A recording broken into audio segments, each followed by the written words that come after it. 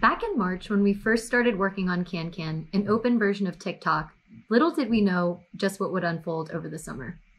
TikTok's popularity was exploding as the world hunkered down during COVID-19, and we wanted to show that a decentralized, scalable version of a video sharing app was possible on the internet computer.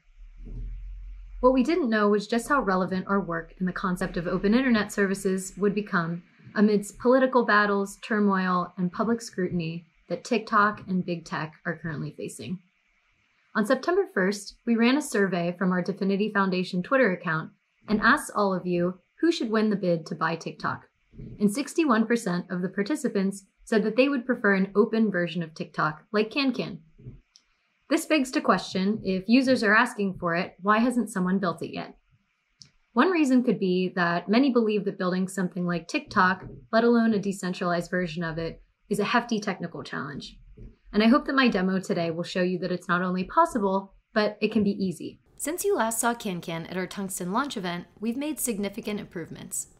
First, we've improved the performance of BigMap, the scalability solution we created in both Motoko and Rust, to shard and balance data across canisters. Here in Cancan, we are using the Rust implementation, and it stores videos as binary blobs. We're working on even more improvements such as canister forking, which will make Cancan lightning fast. Next, we've added Big Search to Cancan. Earlier today, you saw a demo of Big Search written in Rust, which has been optimized for performance. We also wrote Big Search in Motoko, which you can see here. The most incredible thing about the Motoko implementation of Big Search is how simple it is, nearly 50 lines of code. The Motoko implementation of Big Search leverages several open source projects, such as Motoko Sequence, Motoko CRUD, and the Motoko Base Library, and we use the Vessel Package Manager and its DFX integration to include them in the larger Cancan project.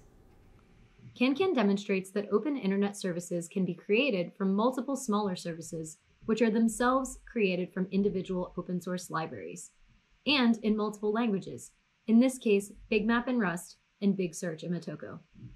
Thanks to the interface description language Candid, every service running on the internet computer is interoperable with every other. That means you can import external services as easily as the libraries. With Cancan, these services can interoperate with a common JavaScript program in a common way via Candid and JavaScript Rust libraries that understand this common data language.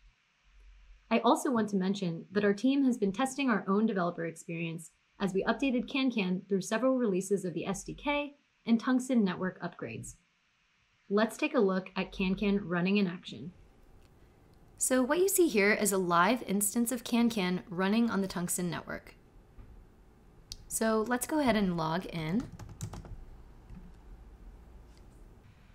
So what you see here is a pre-seeded video feed, and as we scroll through the feed, what's happening is the chunks of these videos are being retrieved using BigMap. So what we'll do next is go ahead and upload our own video, and let's go ahead and select a video of my adorable senior dog, Beans.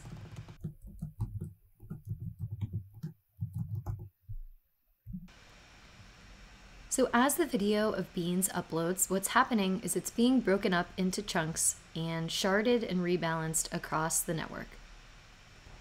Great, so it looks like the video of Beans has been uploaded, so let's check out our profile. And there it is. So we can see the video of Beans in my profile. And let's get a look into Big Search in action.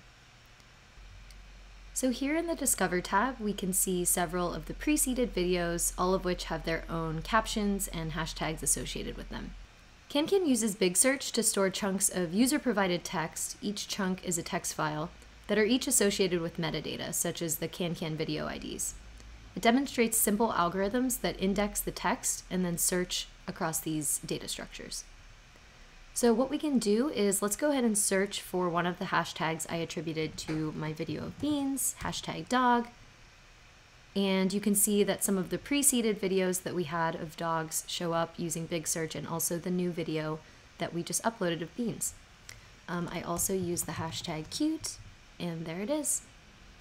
If we click it, we're able to access that video again. So let's go ahead and try to upload another video. This time a video of Beans eating a cannoli, just to show you again how Big Search works.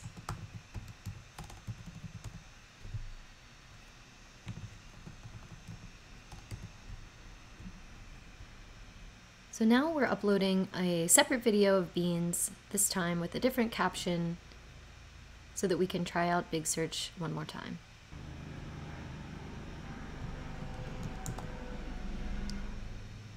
So now that we have both videos of Beans uploaded, we can see both are now in my feed. So let's give another try to Big Search and search for cannoli. And there's our video of Beans. Throwing it a like. We are really excited about the future possibilities of Cancan. We hope that Big Search shows you that as users and developers, we have alternatives to centralized search and black box algorithms, and that it can all be done in less than 50 lines of Motoko code. This combination of Big Search and Big Map unlocks powerful user-first functionality, such as breaking up captions and hashtags in one place and the video in another. Because Cancan is going to be open source, anyone can spin up their own instance of Cancan on the internet computer, allowing us to create bespoke networks for our coworkers, our friends, and our family, and to selectively share those instances of Cancan into other instances. In many ways, Cancan represents our vision to restore the power of the internet back to the people, and we hope to see you on there.